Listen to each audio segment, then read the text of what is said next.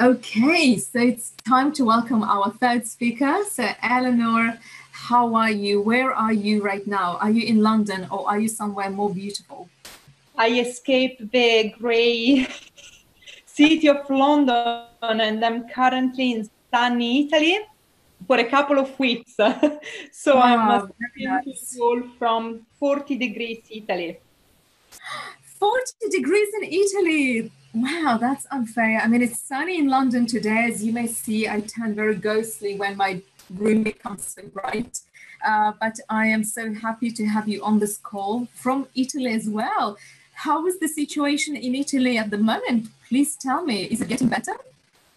Yeah, it's really good. I mean, I spent lockdown in London because that's where I'm based, and Yeah. I just arrived here like a few weeks ago to see family.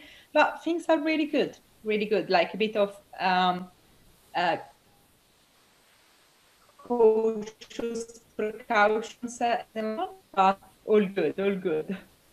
Fantastic, fantastic. I'm really Can you happy that see you're me and hear well me? and safe. I can see you. We do have some interferences. I believe your connection might not be as stable, but it should be good enough, I think, to carry us through. So let us carry on. And I'm just handing this over to you because I know you have a lot to tell us about human-centered design and ethics and whatnot. And I know you're passionate about this topic, so I'm really happy you have joined us in the series of these talks. So it's over to you, Eleanor. Thank you so much, Elena, and thank you, everyone. Hope my internet connection will stay strong. So, what we're going to do today has really not much to do about technology, but a lot to do with thinking.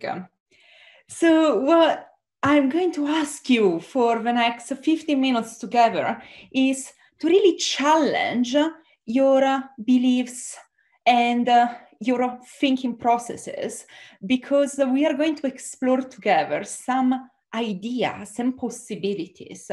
So the agenda is the following. We are going to spend about 5 minutes discussing how we think. Then we are going to explore biases, and finally make sense about how these two topics make sense in the context of AI.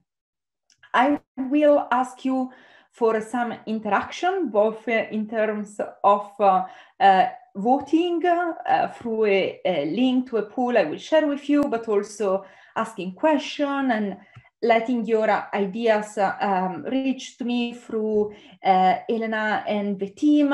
So please don't be shy, really feel free to stop me at any time with any idea or contribution. So I'm asking you to think, right? But how do we know that what we think is real? Have you ever thought about it? Because it's something that actually people have asked themselves since centuries. There was this guy, a philosopher called Plato, that wrote several books. And in one of his books, he discussed about these prisoners in a cave. A group of prisoners have been living. They have never seen the outside world, only shadow of it. They have no knowledge of anything beyond the misery of their cave. And because the prisoners are chained facing the wall and cannot turn their head, they cannot see that there is a fire behind them. Nearby the fire, there are sometimes people passing by with their animals and objects.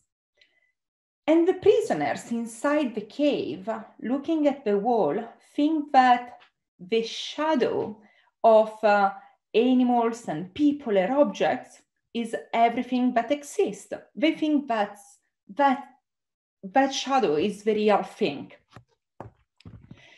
If they haven't ever known anything else, how can they realize that these shadows are not the entire reality? And then the story goes on, telling about one of his slaves or prisoners that escape, goes out, realizes that there is an entire world, and then goes back in the cave and tries to convince his fellow prisoners that actually the shade of a cow is just a shade and it's not the animal itself, but they don't believe him. And they end up killing him because they think this guy has gone mental. So obviously this is a bit of an exaggeration, but how do you know that what you think is real is real? There was this guy that was just a few years older of the philosopher Plato. And this guy was actually Plato's teacher. He was called Socrates, and he was very famous for his beliefs that he was sure he knew nothing at all. And he was actually walking around the city of Athens, challenging people on their beliefs and saying, oh, you think that's just? Why do you think that's just? But what if something's different happen? Or what about condition changing? And it was like at the end he was killed because he really annoyed quite a few people in Athens, simply going around and challenging people's beliefs continuously.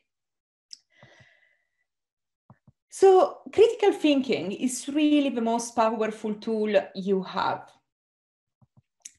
And I want to check your critical thinking right now by asking you to solve together the trolley dilemma. In the trolley dilemma, a train trolley has gone crazy. Like it can't be stopped. There was a technical error, and now it's running super fast, 200 miles per hour on its track. Unfortunately, there are 5 people on that trail there, laying down, and they cannot move. And they also don't know that the trolley is coming. But the trolley is coming, you know it's coming, it can't be stopped, and it's going to kill the 5 people. However, it's our lucky day. We happen to be at the intersection where there is a button that you can push. And if you push this button, the trolley is going to change direction, and instead of going in the direction of the 5 people, is going to the direction of 1 person only. You're there, you know that if you don't do anything, if you do not act, the trolley is surely going to kill 5 people. 5 people that probably were not supposed to be on that train, but here they are. However, if you act and move the switch, you're actually going to change the trajectory of the trolley and kill only 1 person. So I would like you to go on this website.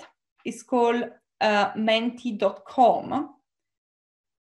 And when you're on menti.com, please use the code 923184. I'm going to be on the slide, and you're going to answer the question, do you move the switch? Yes or not? If you say yes, you move the switch and kill 1 person. If you say no, you don't move the switch and 5 people will die as a consequence of your inaction. So thank you. Let me just go back 1 second in case some of you need the code. Again, 923184. I'm going to wait until I don't have a few responses, so please go on. Okay, wow. 2 people decide to move the switch and kill 1. Okay, 3. What about the others? So let me go back, www.menti.com, 923184. No, okay, fantastic. One person doesn't move the switch. Okay. Guys, if you want to share on the chat why you are saying yes or why you're saying no, please go ahead. I'm really looking forward to hearing the motivation behind these votes. Anyone else, please? I would really like to see some more votes coming in.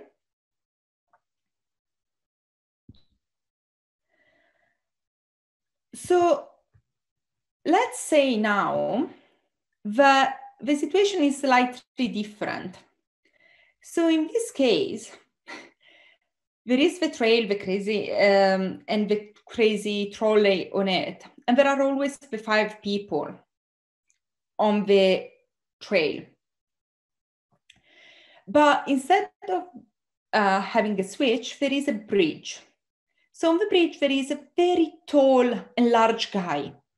This guy is so big that if you actually push him down the bridge, this guy is going to fall in front of the trolley and stop the trolley. So you're actually going to have to push the guy, kill him, but you're going to save the other 5 people. So what do you do in this case? If you refresh the page, or you should be able to have the next question now coming in front of you. So same code, same link, but different question. So do you push the guy? No, okay. No, you don't. You kill 5. What do other people think? No, okay. Very interesting. 3, okay. 4, okay. So no one of you is pushing the guy. But why? Because actually it's the same thing, right? You kill 1 versus killing 5. And you still have to take an action, right? In one case, you move the switch. In the other case, you push the guy. But like, why is the result so different? Please share your thoughts and comments in the chat, because I'm really good to hear about that. Because, you know, guys, there is no right or wrong question here. It's just about what our morals guide you to think and do. But why is this important in this conversation? Because, guys, this is not such a theoretical dilemma anymore, right? If you are designing algorithms that drive a car, and the car is in a city center, what are you going to do if a dilemma happens? And you know, you have to sit in your office and plan all the different dilemmas, all the different situations such as this one, and say, okay, like, what do we ask the algorithm to do? So for example, if there is an imminent collision in front of us, am I going to go straight and collide with the van? Or am I going to kill the stupid kid that's running without looking around to catch its ball? Or am I going to kill the old man that was instead very careful and was waiting patiently on the curb? What do you do? And if you don't know how to take a decision, how do you build a process that allows you to take a decision?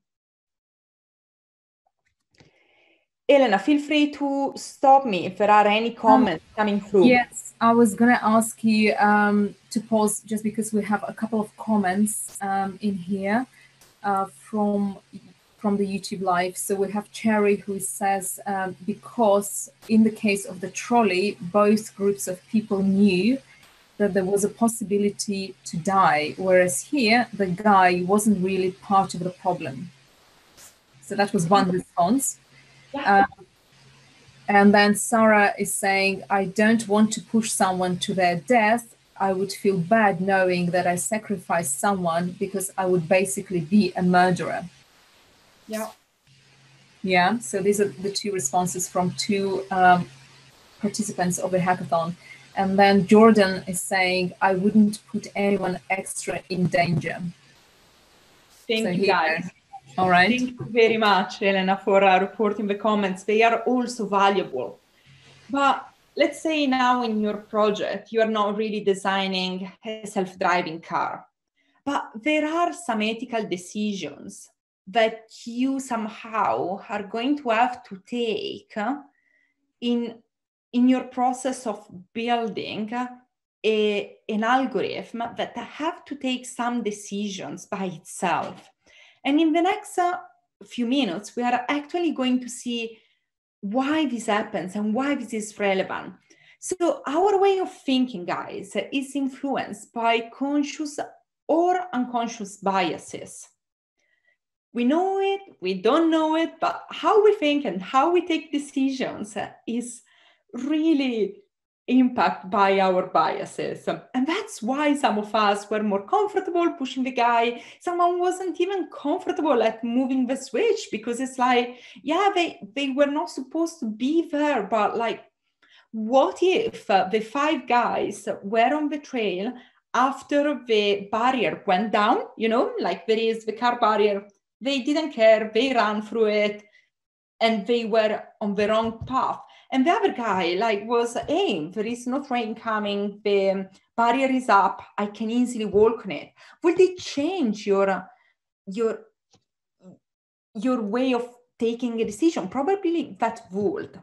But because you don't know why people are there in general, you know, if you design a self-driving car and you have to decide how this car drives, these are a lot of questions you need to ask yourself and ask other people.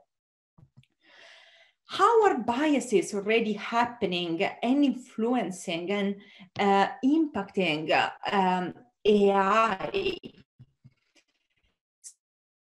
Google's image recognition a couple of years ago did label skyscraper, airplanes, cars, bikes, and gorillas. No, but the same happens with Amazon recognition, performance, and gender classification.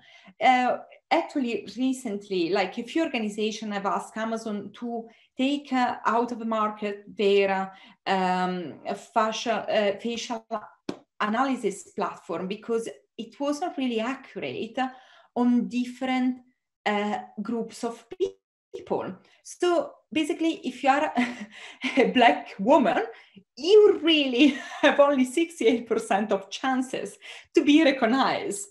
While it's quite easier if you are a Black man, but hey, like, sorry, a white man, but the world is not made of white men, right? There is much more diversity out there. Who's cooking in your house? I would like to hear your voices here now telling me, oh, usually we just do sandwiches. I do sandwiches myself. My grandma, my granddad, he does amazing barbecues.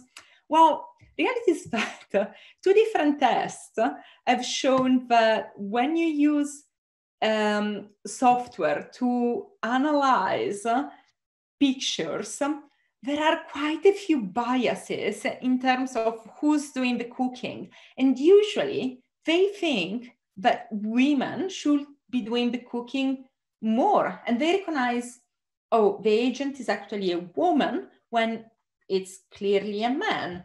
Why is this happening? Who will offend again? So another algorithm was given like some information about an old guy and a young kid. The young kid had really like a small petty theft, like, I mean, like probably like some chocolate from the supermarket, and he never offended again. But the risk given to the guy was double of a guy that had a lot of prior offenses and offended again after he was released from jail. But why is this important, you might ask? Well, let me share this video with you. It's just 2 minutes. Computerized law enforcement sounds like something out of dystopian sci-fi, but law enforcement agencies are already using algorithms to fight crime. These algorithms are designed to figure out where and when crimes are likely to occur. It's called predictive policing. This is algorithmics, the space where we explore how invisible, computer-controlled, database sets of rules are making decisions for us every day. Combating and preventing crime often comes down to identifying patterns, which can be difficult for humans sifting through thousands of case reports. But it's much simpler for a computer. In predictive policing, data-centered analytical techniques powered by algorithms can help officers identify where and when crime is most likely to occur. Predpol is one of the largest companies in this space, and they use 3 data points: crime type, location, and time and date, to build customized crime predictions. Everything is built on the observation that certain types of crimes tend to cluster in time and location.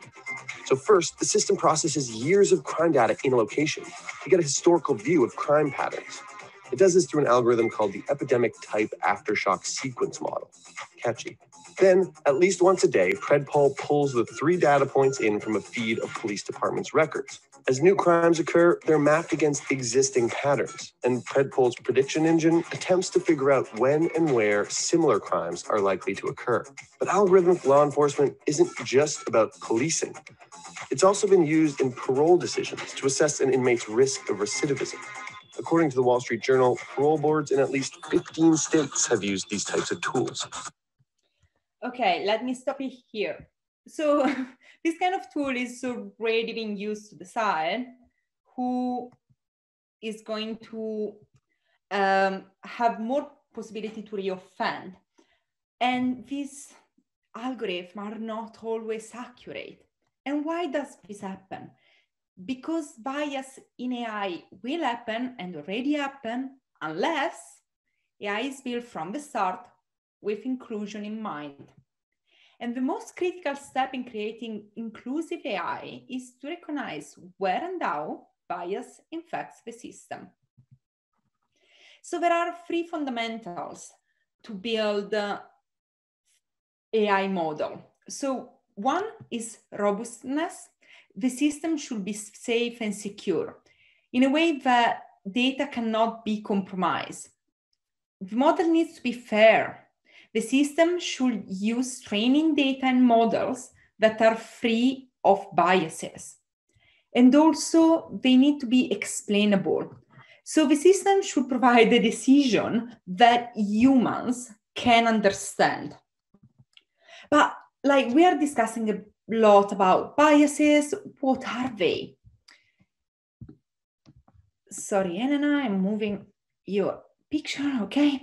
So a bias is a disproportionate weight in favor or against an idea or thing, usually in a way that's unfair.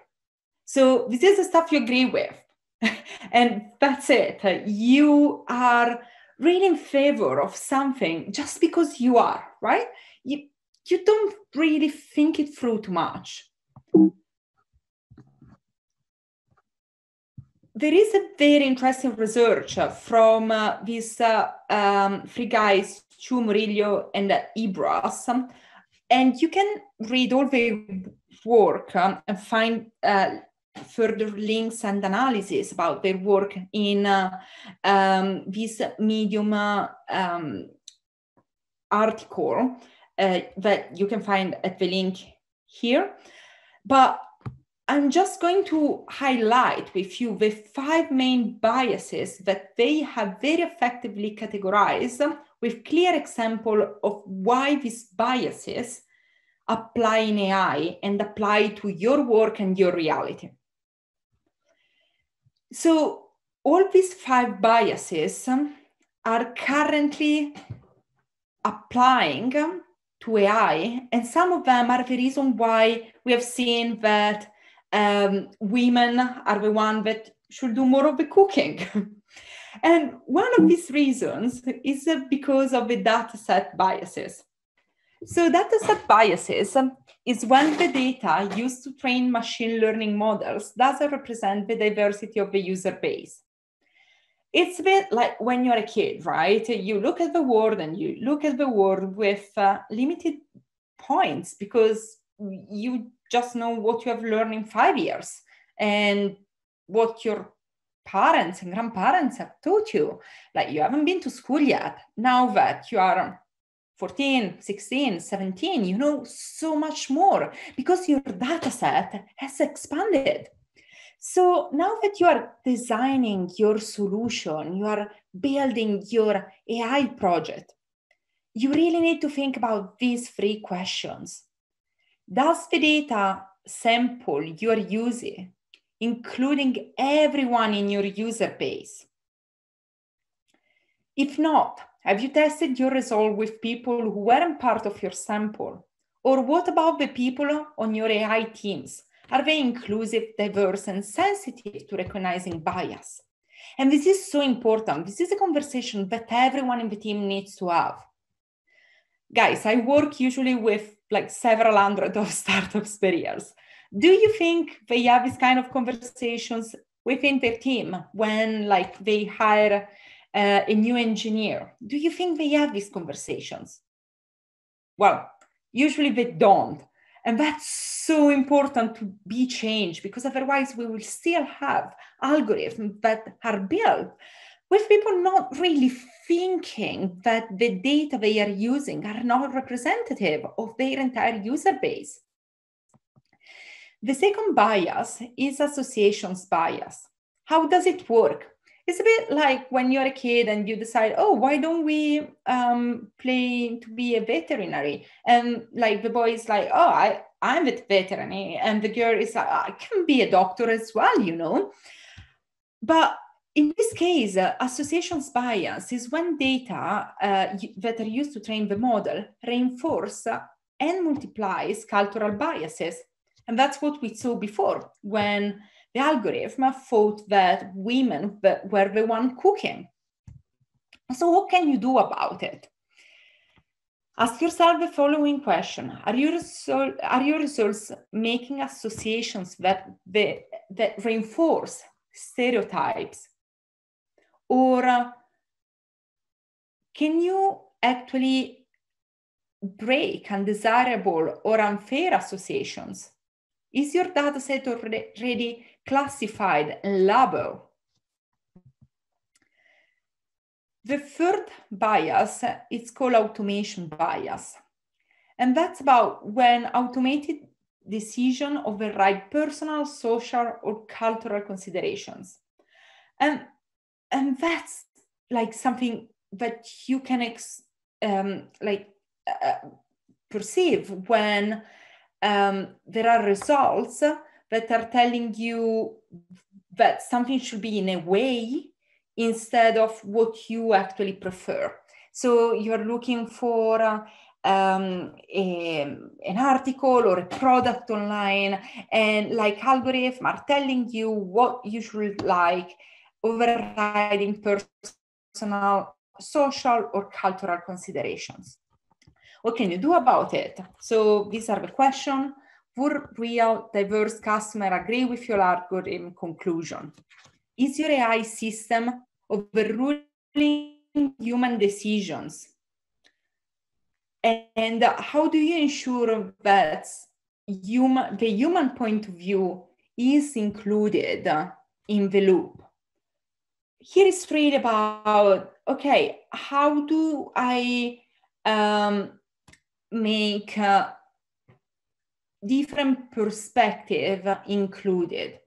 Because an example is like in Europe, for example, there is a notion of beauty. So sometimes algorithm for filters apply filters that make a person look in a certain way, because that's how people or the algorithm has been trained, thinking that, well, if you have a certain size, a certain aspect, height of a certain size, of a certain color, you are more beautiful. The next bias is in the interaction bias. And it's when humans tampers with AI and create biased results. It's a bit when we were kids and playing the telephone game. So I'm telling you a phrase, and then you have to pass it on, and by the end of it, we look at the result. sometimes it happens that you wanted to change a word or two, right? And this is exactly what can happen with the interaction bias. Humans deliberately input maybe racist or sexist language into a chatbot. So what can you do about preventing this bias? So you actually have to check and put check in places to identify malicious intents toward the system. And sometimes it's not like when we say we do it on purpose, it's not like a person is like, oh, I want to do it against the system, I want to do something bad.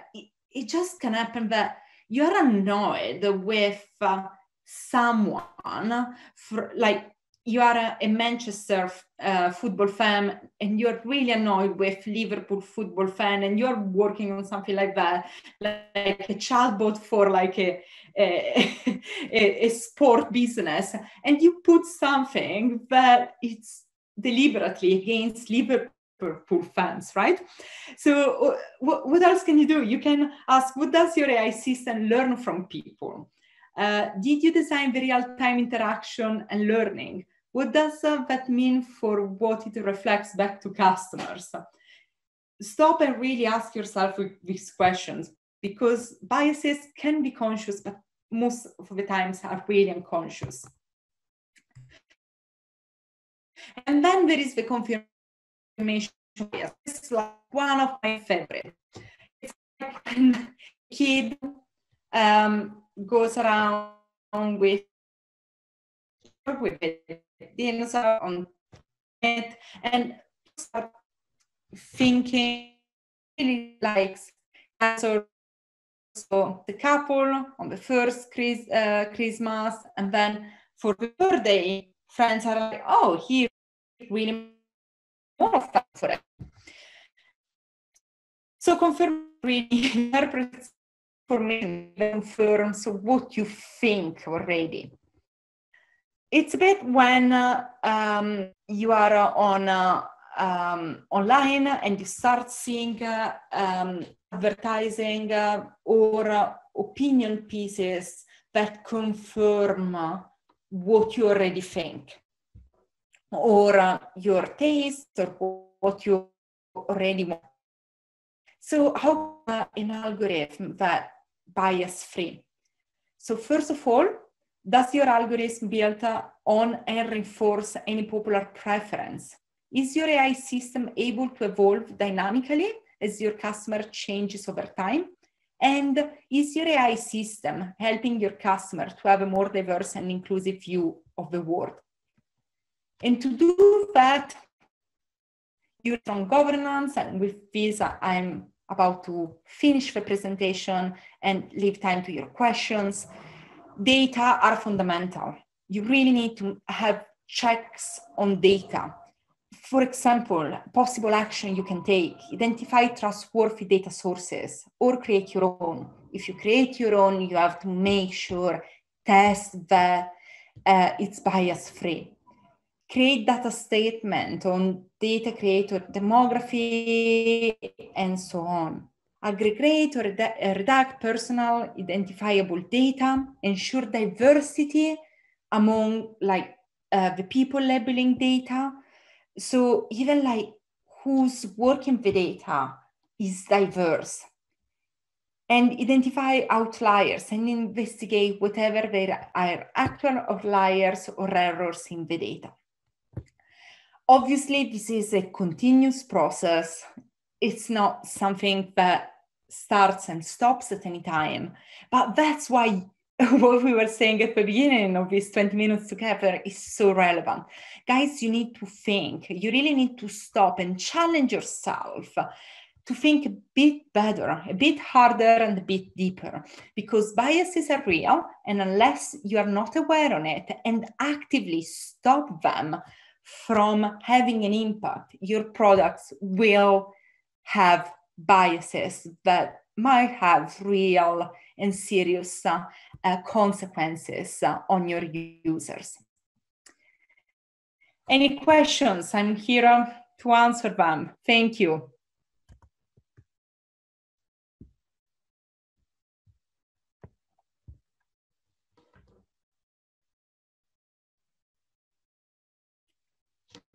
Hello?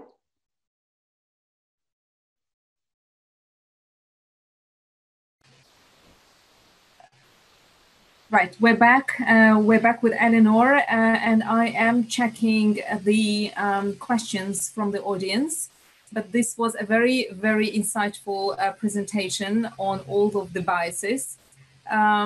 So I'm looking to see whether anyone is asking the questions. There is none at the moment, but people have been making comments about the trolley and the people, the death and everything else. So everyone who is watching this call still, please, if you have any questions, now would be a really good time to ask Eleanor everything.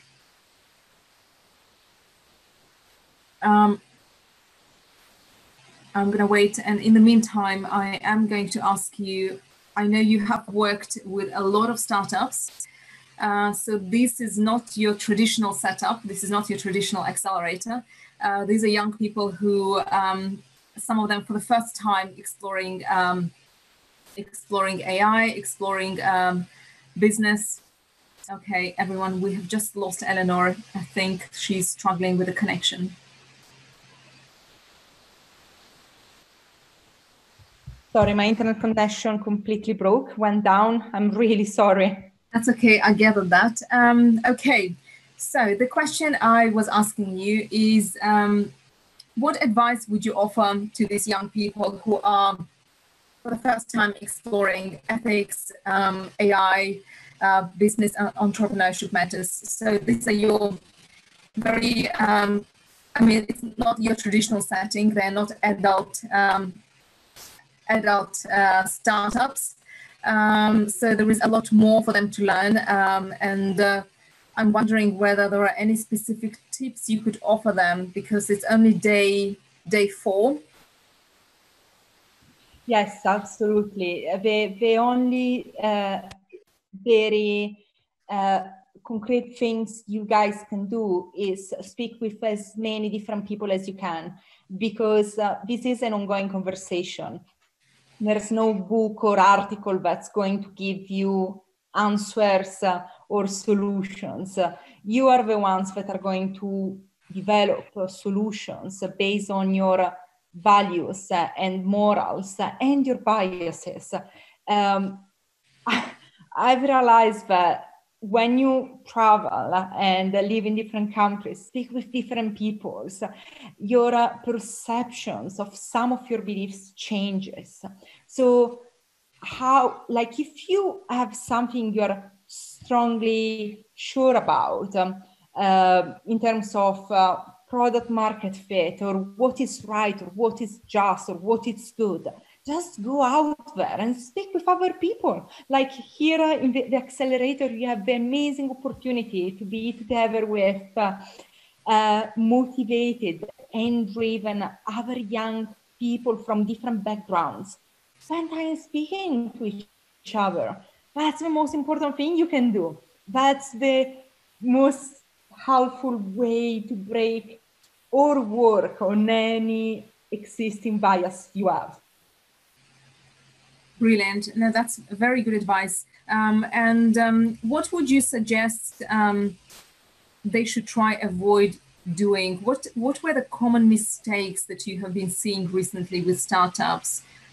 What are the do's and the don'ts in terms of the product development cycle in general? What should they be mindful of? A very good question. Thank you, Elena. Be mindful of your data set. Don't think that because there are a lot of data, the data are okay. And don't think that you don't actively have to double and triple check them, how you label them, how you work on them. Because sometimes to make things technically working, we forget about like the reason why behind it, or the morals or the ethics behind it. And the second concrete suggestion that you should do is build a governance system.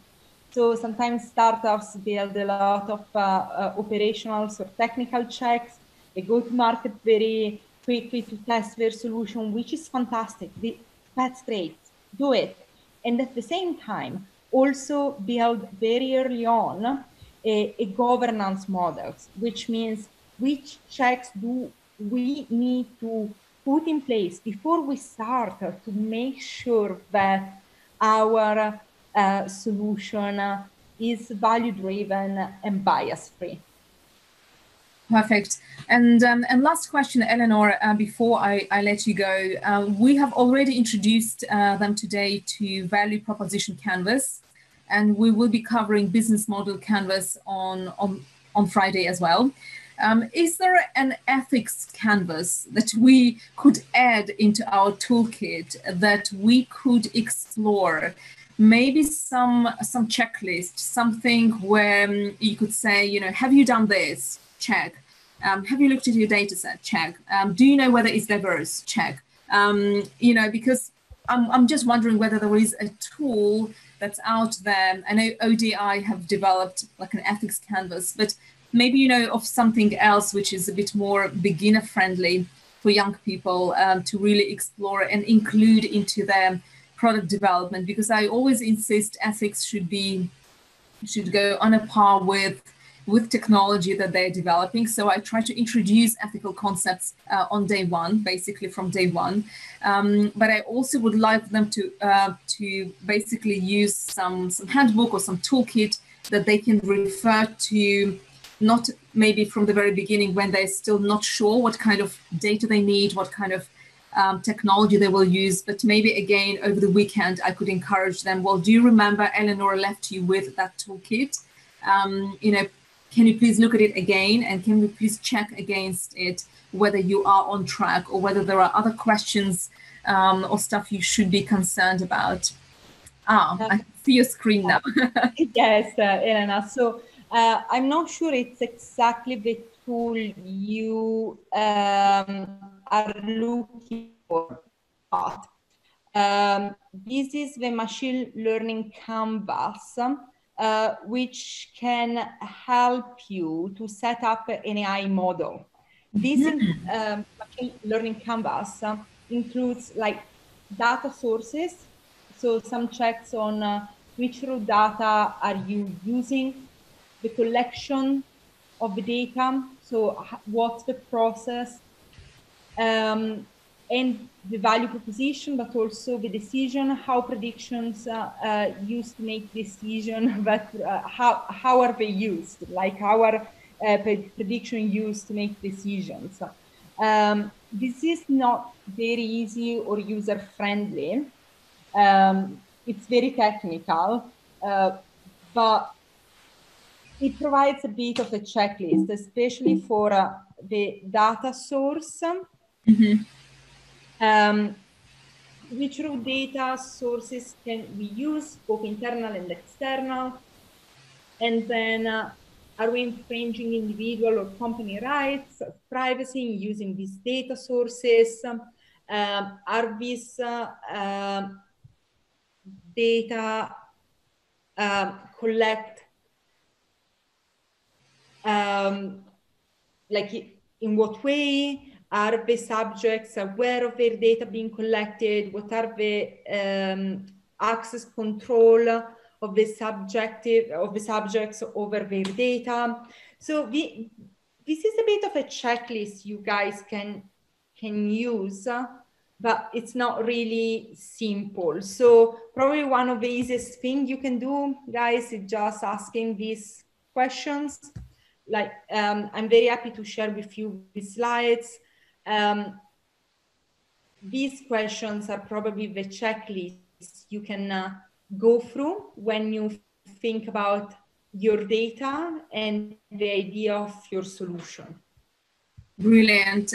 If you could share, I would be very grateful, because we can then share this with the teenagers and ask them to almost, we might even create a checklist of our own and just remind them to refer to that. That was brilliant. Thank you so much, Eleanor, for this. And I know we're going to see you again next week, where you will be introducing us to the pitching and what should be in your deck and what should not be in your deck, and the do's and the don'ts. And I'm really looking forward to that. So that workshop will happen most likely internally with young people themselves. So you will have 44 young people to coach in pitching and in how to create those decks. Thank you so much. I am really, really grateful for your time. I know you are in Italy with your family, and so we are very grateful for such a fantastic presentation and outline of all the biases and the ethics we should be concerned about. Okay, so everyone, say thank you. I know you're all already sort of have been very active and engaging with us on YouTube. So this is the very last talk, and I will be seeing you again tomorrow at 5 o'clock in the evening, and we will have other speakers join us.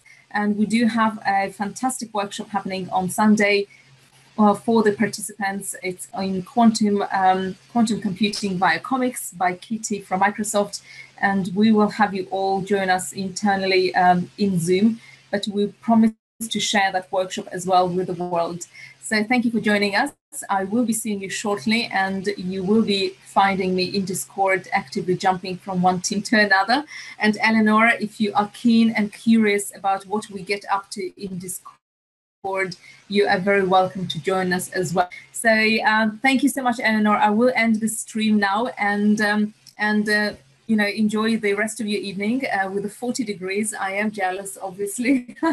And you too. It was a pleasure to be your guest, and we'll see you soon. We will see you soon. Yes, thank you. Thank you, Eleonora. Bye. Bye-bye. And bye, everyone.